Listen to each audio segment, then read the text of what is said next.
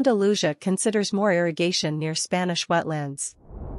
Barcelona, Spain, a plan to increase irrigation in an area adjoining one of Europe's most prized wetlands is set to advance Wednesday with the approval of lawmakers in the southern Spanish region of Andalusia. The proposal to rezone the lands goes against the advice of ecologists and repeated warnings from Spain's central government and European Union officials. The vote is expected to start the bill down the path toward becoming law. It is sponsored by the ruling Conservative Popular Party, which holds an absolute majority in the regional parliament based in Seville. It also has the support of the far-right Vox party. If the measure becomes law, some 1,500 hectares, 3,700 acres, of land near the Doñana Nature Reserve will be declared irrigable.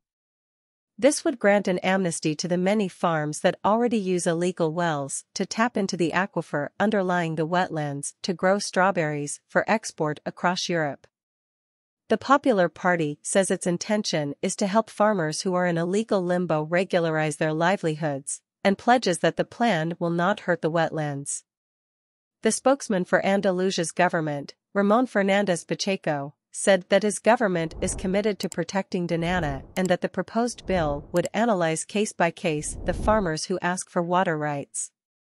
"I am worried that the EU is receiving a distorted image of what the bill says," he said. Ecologists and opposition parties, however, accuse the Popular Party of trying to win votes ahead of regional elections on May 28. The bill could be pushed through before the elections, although that is not guaranteed.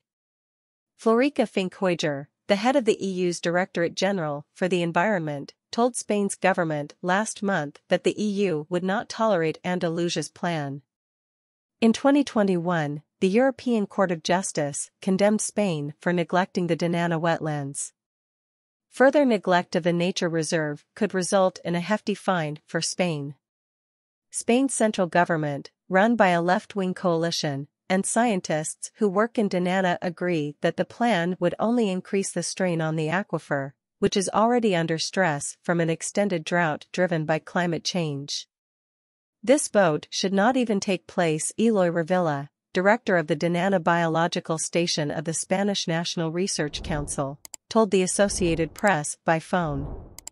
Revilla said it will send the wrong message, that those who use illegal wells can get away with it. It will not solve the problems of Doñana or the farmers. It will only further complicate a situation that is already complex, he said. The situation is critical for the lagoons and marshes that make Doñana a UNESCO World Heritage Site and Biosphere Reserve, according to Revilla. The ecosystems in Doñana that depend on subterranean water are in critical condition, he said.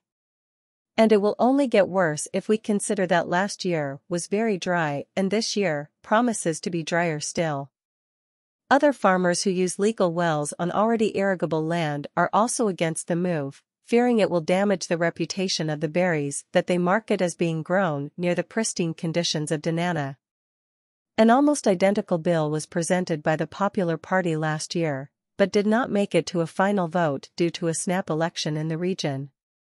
The Doñana Reserve covers 74,000 hectares, 182,000 acres, on an estuary where the Guadalquivir River meets the Atlantic Ocean on Spain's southern coast. It is a wintering site for 500,000 waterfowl and a stopover spot for millions more birds that migrate from Africa to northern Europe. It is also home to 5 threatened bird species, including the endangered Spanish imperial eagle.